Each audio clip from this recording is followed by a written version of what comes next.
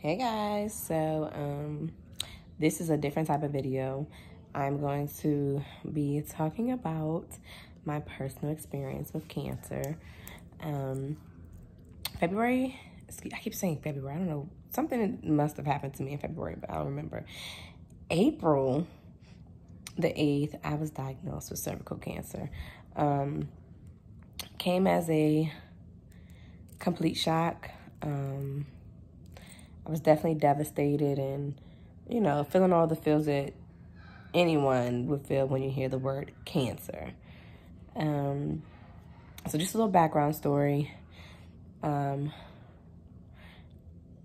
had got the Mirena in February of 2019. By December of 2019, I had been bleeding for like 3 months straight. The end of 2019.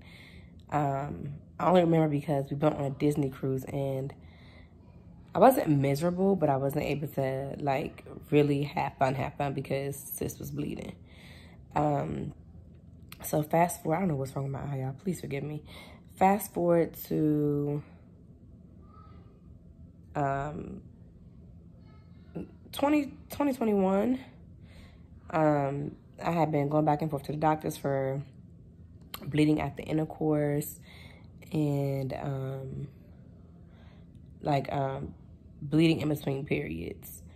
So nothing came about with that. Beginning of 2022, went to the doctors January, you know, they're fine, whatever. My husband decided to press the issue and press me out about, you know, just the ongoing bleeding. So I finally started going to the doctors at the end of January, beginning of February. And I swear to y'all, I was going like once, sometimes twice a week. Like at this point, I feel like I lived at the damn doctor's office. So I got my Mirena out March 17th. When I got my Mirena out on March 17th, I had bled like a lot, like to the point where they had to use silver nitrate to stop the bleeding. My doctor called me back. I think it was either that day or the next day. And she was like, I can't get you off my mind. Like, I know you're not due for a PAP until June, July, but I want to do it as soon as possible. I'm like, okay, cool. You just let me know when your next available date is and I'll come. March 22nd. March 22nd comes, I get the PAP. A couple days later, it comes back. I have, it's an abnormal PAP, and I have something called HSIL. Basically, it's a cancer cells.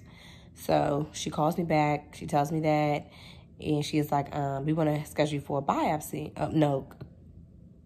Colposcopy, I don't know how to say it. It's some type of biopsy. So I'm like, all right, cool. You know, again, let me know when you need to do it and I'll make myself available. So she says April 5th.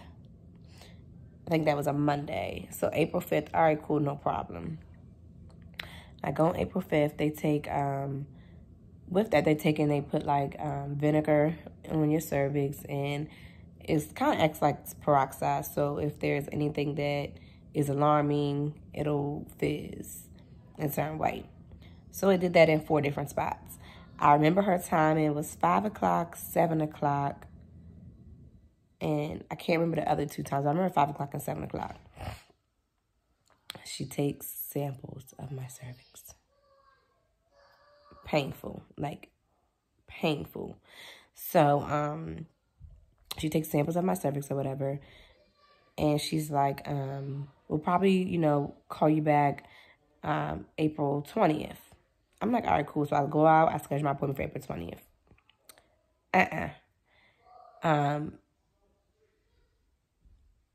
April 8th, I was down at my house, had just pulled into the driveway, and I got a call from the doctor's office. And the lady's like, we just want to check on the bleeding from the procedure. And I'm like, yeah, I'm still bleeding. You know, some of the, whatever they put on me to kind of help with the bleeding has come out. But, you know, the pain level is going down. And she's like, okay, we just want to have you come back in so we can check on it. And I'm like, all right, cool. This was at 10 o'clock. My appointment was like at 12 o'clock. 12 or 12:30. So I go and I get checked in, and the RN is like, yeah, so you're here to talk about some results. And I'm like, no, they're just checking on some bleeding from a procedure. She's like, okay, well, the doctor will be in. The doctor comes in, and she's asking me all these questions, like about hepatitis C, hepatitis B, HIV, AIDS. And I'm like, I just got blood work done. I ain't got none of that. So she's like, well, do you have any histories? And I'm like, no. So then she's like, okay, she pulls out the folder, and she's like, well, I'm sorry to tell you that you have cervical cancer. At that point, I just stopped listening to her. So she tells me that, and then she's like, we've already scheduled your appointment. You're going to go see your oncologist, Dr. Ebony Hoskins, on April 21st. What?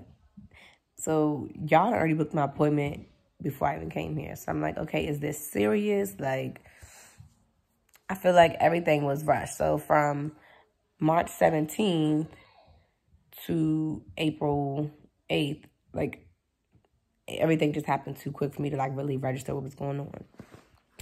So then, you know, she tells me, and I'm like, okay, well, what are my options from her point of view? Because clearly she's not, she doesn't specialize in cancer, so she couldn't give me but so much details. So she's like, well, it could be chemo, radiology, surgery.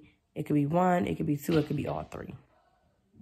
She's like, well, do you want any more kids? And I'm like, well, yeah, I want a daughter. But if it comes down to my health, I'm fine with my 2 kids, and I'm just going to rock out like that. So cool. Anywho, fast forward, you know, of course, I'm stressed out. I'm telling my family, my friends, my support system. And today is April 21st. I had my appointment, and I'm a little relieved. My husband was like, well, do you think they misdiagnosed her? She was like, no. It's invasive cervical cancer. Basically, there's no misdiagnosing that. So, go in. She does a pelvic exam. She feels the lesion. She's like, yeah, it's like 3 centimeters. It's not the biggest I've seen, but basically she feels it. So she recommends I get a PET scan.